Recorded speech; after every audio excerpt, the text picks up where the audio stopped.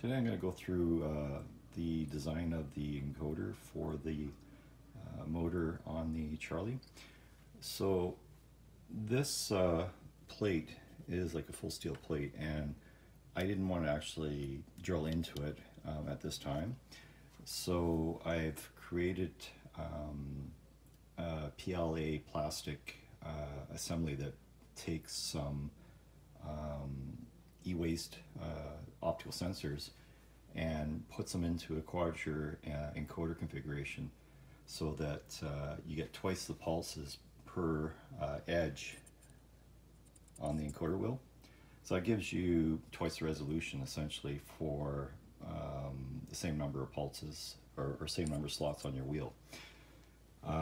So what the intent of this is to give us a really fine resolution on the speed of the rear wheel, and with this we can use that to create sort of a window at which, you know, when there's a difference between the front wheel speed and the rear wheel, then we can change the throttle to decrease the torque and basically allow this thing hopefully to go back down. And you know, this is because the scooter itself has a really weird center of gravity. Now, the center of gravity, back when this had lead acid batteries, probably wasn't horrible, but it still was pretty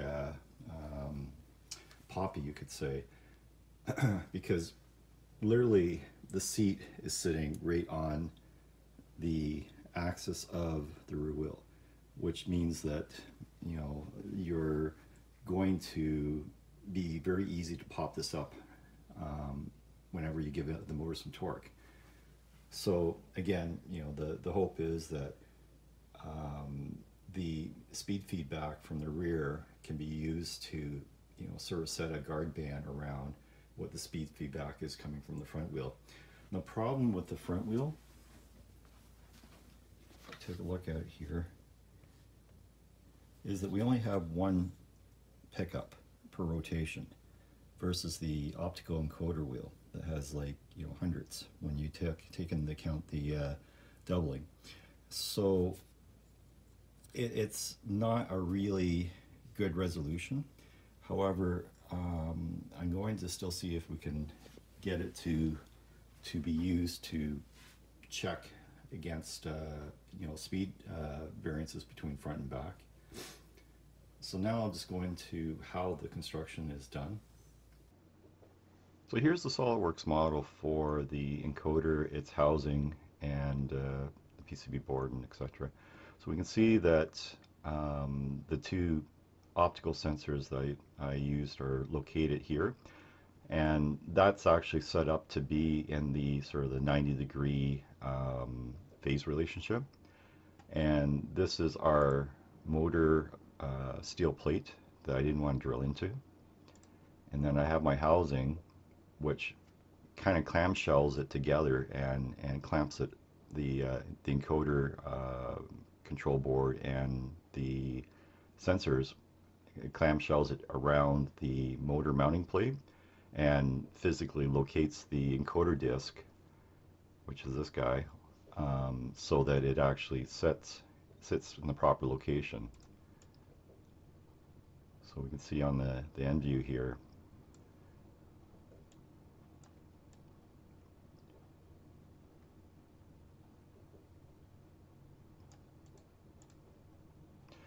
So that's not really that complicated to do that. If I find later on that this becomes a problem with the heat from the motor, causing any distortion of the clamshell assembly, then I will probably redo this and likely end up having to drill into the plate to put studs in and actually proper mount of the encoders with a higher temperature mounting method. But, you know, this is all about seeing what works and doesn't work, and you know, if it does start to deform and break, then, you know, it just means an opportunity to try something new. So now I'm going to go in and explain a little bit about what is the actual function of a quadrant encoder, or how does it actually work.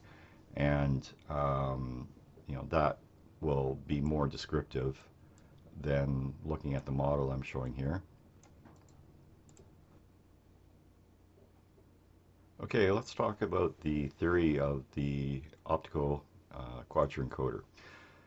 So a quadrant encoder is made up of two optical sensors that are located spatially 90 degrees out of phase. So that can be positive 90 degrees or negative degrees, or 90 degrees. Doesn't really matter, but they have to be at least 90 degrees absolute out of phase from each other.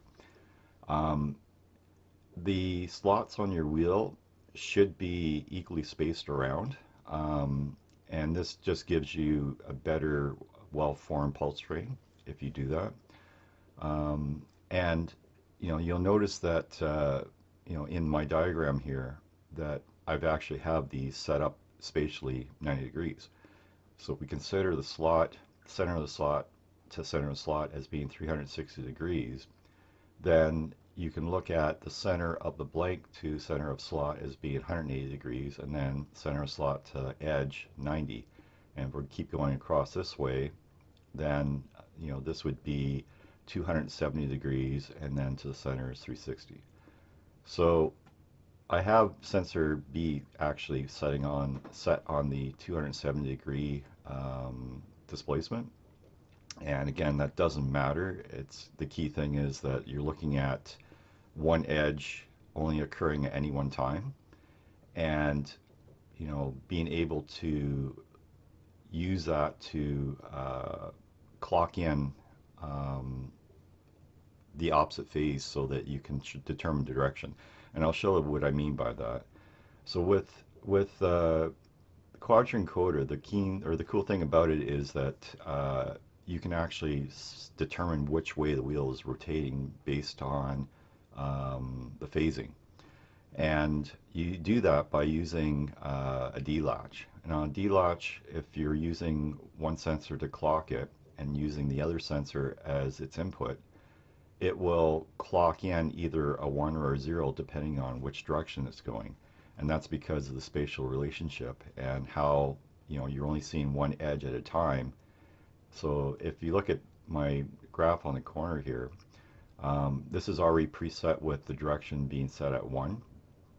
And we've got our sensor B setting on the edge, so it's going to go from an on to an off state, which is being indicated by the arrow going down and showing the state as being low. A is going to remain at high because it's in the middle of the slot, and will still be in the middle or towards the slot as we move on. So if we go into the next state, A is just approaching the edge and doing a falling edge. B is now in the middle of the blank, and this is being the D-latch is being clocked as a positive edge, rising edge. So the falling edge wouldn't have done anything. So we continue on. As you see, there's only one edge occurring.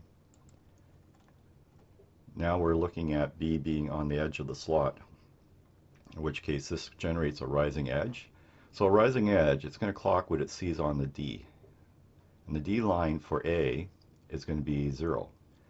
And this relationship will always be the same as this rotates clockwise on this diagram. Now it really depends which phase is being used to clock the D latch. So if you grab any quad encoder off the shelf, that's not necessarily the relationship. It just depends which one is being used to clock. So you can actually force it to be whatever you want by just swapping those two lines. So now we just continue on. We'll see that on the next rising edge,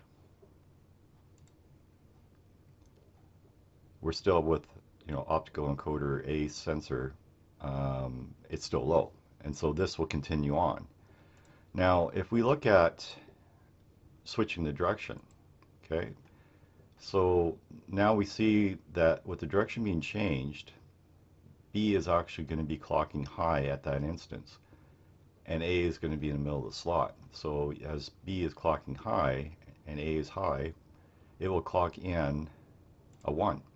So our direction has now switched from being a 0 to being a 1. So, and it will remain that way for every rising edge of B. It'll always be a 1. So if we just let this run along here, this is just going forward and backwards, and you can see that the direction is being indicated for which direction it's going. So the pulse train, as I mentioned before, you are seeing two distinct sets of pulse trains coming off of the two sensors. And you can see that they're out of phase by 90 degrees. And combining it through the XOR generates twice the frequency. So that's the great thing about the quad encoders, is that you can get much higher resolution from a lower set of encoder pulses. And that's great because eventually you reach a limit, manufacturing limit and technology limit, where you can't realistically, cost effectively increase your resolution. So now we'll just go on to looking at the actual operation of the encoder on the Charly. Now I haven't actually have any controller that's going to accept its input yet. That's coming as I work on the bits and pieces, but I will be showing that in the future.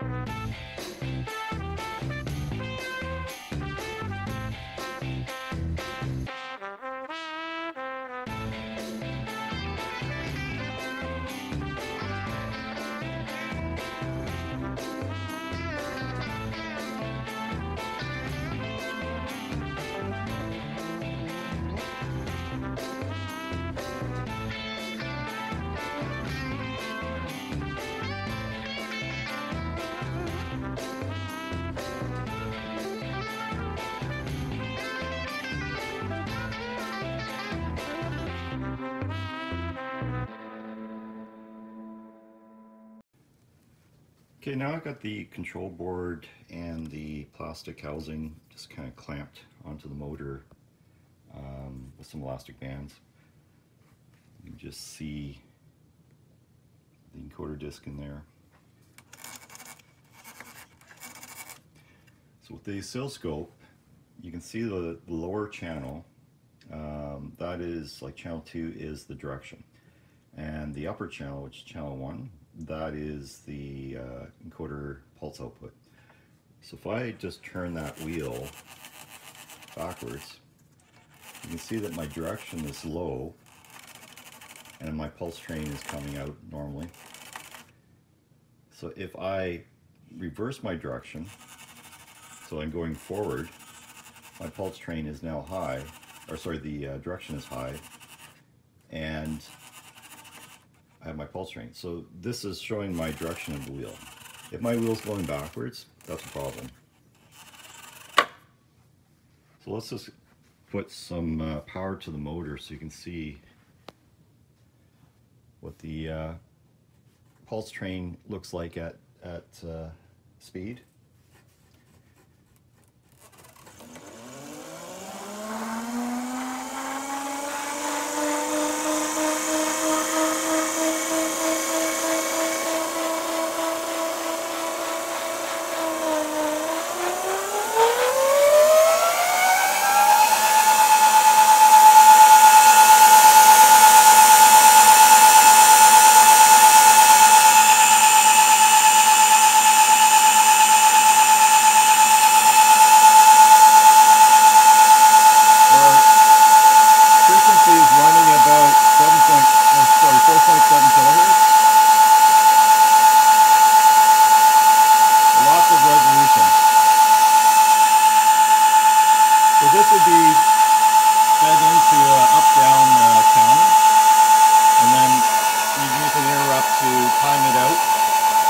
So many pulses per revolution.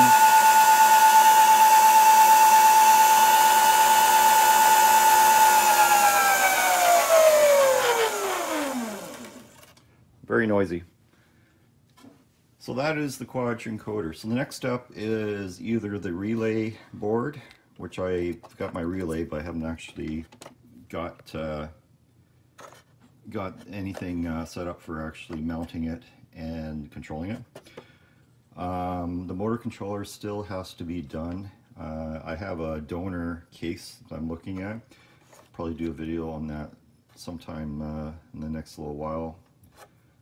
I have to tear it apart anyway, so I want to see if it's recoverable for what I want to use it for. Yeah, so that's where we're at, and stay tuned for more.